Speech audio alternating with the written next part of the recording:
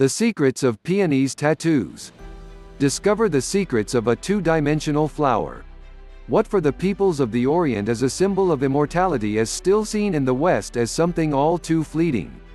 The peony, which in Greek means healing, is a plant renowned for the beauty of its flowers and is divided into herbaceous and tree peonies. The herbaceous species, which are to be found in southern Europe, have leaves of a light green and come into flower, for a very brief period, between April and May. Herbaceous peonies are also native to harsher climes such as Mongolia and even Siberia, where the flowers are far simpler and less elaborate. Tree peonies, on the other hand, have flowers with a penetrating perfume, somewhat like that of the rose. This extremely popular category also includes the Japanese peony, which bears this name not because it is native to Japan, but because it is here that it has been grown with the greatest devotion.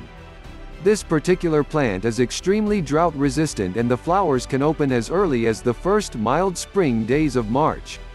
As spring advances, the Japanese peonies come into bloom with large flowers in a wide range of colors, including every possible variation on pink, cream and white.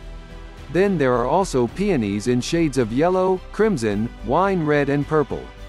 In Japan and China, the peony is simply seen as the queen of all flowers.